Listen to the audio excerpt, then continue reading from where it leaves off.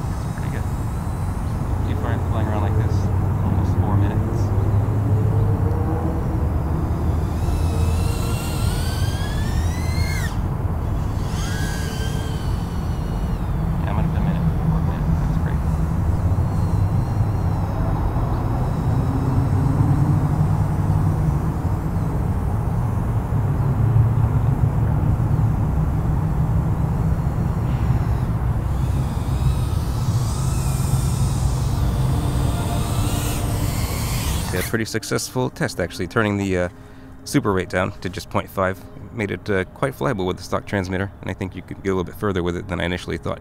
So, good experiment.